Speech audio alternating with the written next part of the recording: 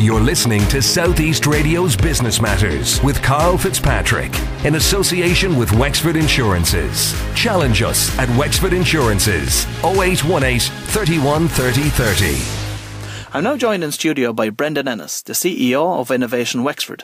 Brendan, you chaired the business conference in the Wexford Spiegel tent last Thursday.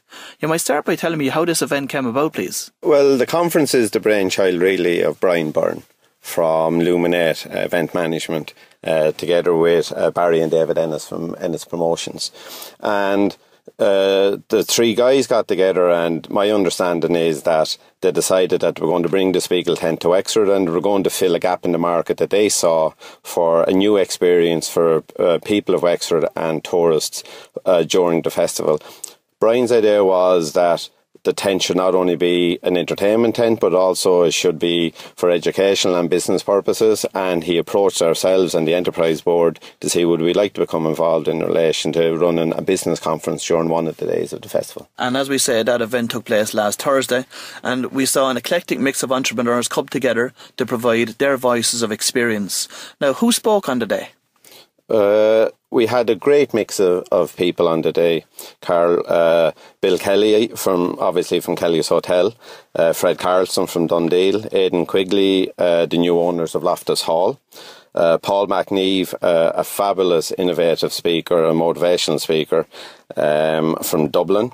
Also then we had Professor Kevin Whelan from Notre Dame University. We had Michael McLaughlin, CEO of Connect Ireland, and then we had Wexford's own Michael Laundry, lead singer in Riverdance, and many other successes under his belt, all talking sometimes on completely different sectors, but all business based and all sharing their experience with Wexford's business community. Brendan, the reason I've asked you to come in this morning is to give us a synopsis of what was spoken about on the day. Let's start off with Bill Kelly. What were his nuggets of advice for the business owners and entrepreneurs that were there attending the event? Bill, as you know, is a fabulous character and very generous with his advice and his experience. Really, he touched on maybe 5 or 6 main points, all of them based around how important the customer is, but also about innovation and how reinventing his own business on a continuing basis is vital. And without that, he says, they simply would not succeed. Another great point that Bill made was Wexford as a location. Many times people see this as a disadvantage, whereas Bill saw it as an advantage.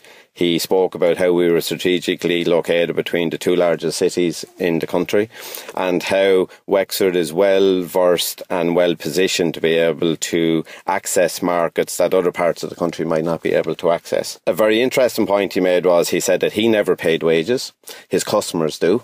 And that went down very well with the people in attendance, because such a true statement has never been made. So his customers and his customer satisfaction and loyalty really are the things that pay his wages. The next speaker was Fred Carlson. Now, Fred has been on the show with me only in the last number of weeks, and during which he told us about his journey to success.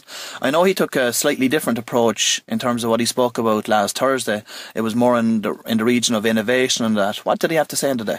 Fred, number one, he's a great speaker and he's a great communicator, but he chose this event to speak about overcoming adversaries. And you could look at Dundee, and we all do, and it's a fabulous success, but it wasn't always like that.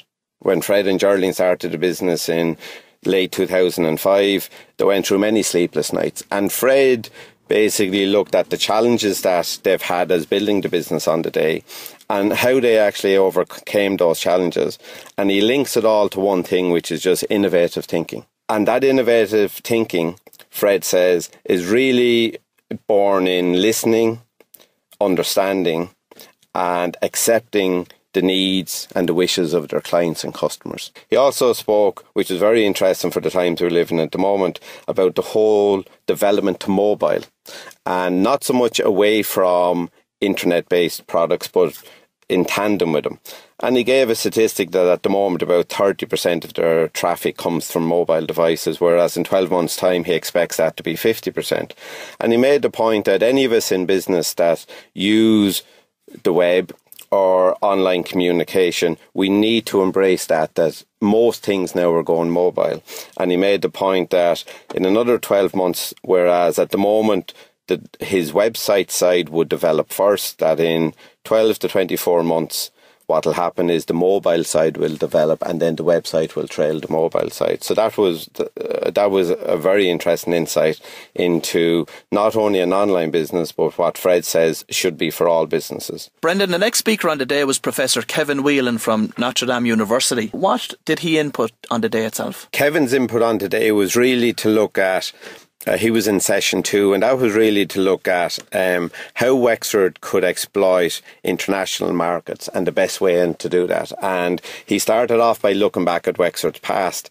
And he spoke about how Wexford as a society and as a community have always been very entrepreneurial. And he attributed that to a number of factors. He attributed it to the fact that if you take a compass and actually stick it into Wexford, we're really surrounded by more than 60% of water around the circumference of it. So our location and our distance to the main cities of Dublin and Cork back 20, 30 years ago was not accessible as they are now. But by its nature then, Wexford people had to be entrepreneurial because we didn't have the comfort of having a major city next door to us. So within our history, Kevin was very strong as a Wexford man himself in saying that Wexford has always had an entrepreneurial flair, but it also had a great flair for communication in both story writing and songwriting, and that communication helped us to build links, strong links with the USA. We already have very strong links through John Barry and through the Kennedys with the US, but Kevin made the point that really Wexford people have built very strong foundation blocks in the US, and as a director of the Notre Dame University, he was exploring ways of normal business could exploit those, that to their advantage. Brendan, we then heard from Michael McLaughlin, CEO of Connect Ireland. Firstly, explain to our listeners what Connect Ireland is all about, please. Connect Ireland is probably one of the most innovative concepts to come out of Ireland in the last decade. It's a brainchild of Terry Clune from the Taxback Group, and Terry's vision from day one was always how do we use the Irish diaspora as nearly like a selling army globally to try to attract businesses back to Ireland. So Terry came up with a concept which Michael now runs on a day-to-day basis as CEO for ConnectIreland.com of how do we use our family, relations, people that we know, neighbours that might be unfortunately gone abroad now, to see who do they know in business that may be looking at setting up a European branch to their business, and if so, would they consider Ireland as a location. At the conference, it was about, because it was a Wexford-based conference, it was about how could that pay dividends for Wexford. And he made an invitation to everyone present and everyone listening to, if you know anyone, no matter whether you think they're in business or not, write to them, email them, speak to them on the phone, and tell them that there's this new scheme, Connect Ireland. There's a financial benefit if a job is secured from your contact. And how successful has this initiative been so far? It's a very young initiative. It only was launched in March of this year, and already in the pipeline of businesses that they're talking to globally, they're talking to in excess of 300 companies at the moment that have expressed an interest in discussing coming to Ireland. Part of our discussions with Michael was to make sure that as part of those 300, that Wexford gets a shot, that people look at Wexford, and that's why it's so important that Wexford people feed into the pipeline of Connect Ireland so that Wexford gets a chance, if these jobs are coming to Ireland, at least we get our fair share of them. Now, Brendan, Michael Laundry, the lead singer from Riverdance, was the final speaker on the day. Now, at first thought, it doesn't seem like an ideal fit for a business conference, but how in practice did it work out? Michael is a great character. He's a fabulous singer, but is also a very astute business person. And what Michael brought as one of our own, as a native from Wexford, Michael brought a global perspective again to this part of the conference. He spoke about his own business, which is music. He spoke about the whole business of entertainment globally. Michael has basically travelled every continent. He's played in most major cities, and internationally he is a big star. Rightfully, you said he was lead singer with Riverdance, which toured the world, but he's also done many other private huge engagements. And Michael brought it to his own business perspective, because at the end of the day, Michael is his own business, and a very successful business. Michael also writes and he produces. He has a production company as well. So what Michael spoke about was our own, I suppose, inherent shyness as being a factor that sometimes discriminates against ourselves. He spoke about Irish but also Wexford people being nearly afraid and embarrassed to say that they're good at a particular topic, subject, no matter what it is.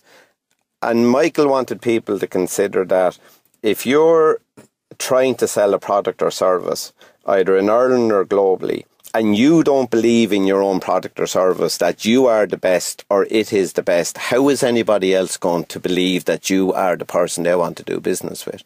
And Michael brought a completely different slant to the entire conference, and you could really see people's sitting up when he was speaking, because it was hitting a chord with them, because every single one of us have been in that position whereby we're trying to make a sales pitch, we're trying to meet new clients, and we revert into this kind of a shy domicile type of a character. And Michael's point was that no longer works. Well, Brendan, you've done a great job synopsising the afternoon conference in 10 minutes with us this morning. Thank you very much for coming in and doing that. Before I leave you go, I just want to ask you what your plans are for Techovate 2013. Certainly Techovate 2012 was a great success here in the Opera House in Wexford Town. What are your plans for 2013? Well, the first thing to say is that there is a Techovate 2013, which I'm delighted to be able to say. 2013 conference is going to be slightly different in that it's going to be built around 3 pillars. Technology and the use of technology will be one pillar, leadership will be the second pillar, and then innovation is the third pillar. And we're going to have some global, which I can't announce yet, but we're going to have some global and national, very successful entrepreneurs, both male and female, that are going to come in and basically give us a holistic approach to how those 3 pillars can help ourselves as small business owners to drive our own business forward. And it's something that we're very much looking forward to. Well, Brendan, many thanks for dropping by this morning and providing us with an insight into last Thursday's event. And I wish you every success with preparing for Techovate 2013. You're listening to Southeast Radio's Business Matters with Karl Fitzpatrick in association with Wexford Insurances. Think Wexford Insurances for your business insurance.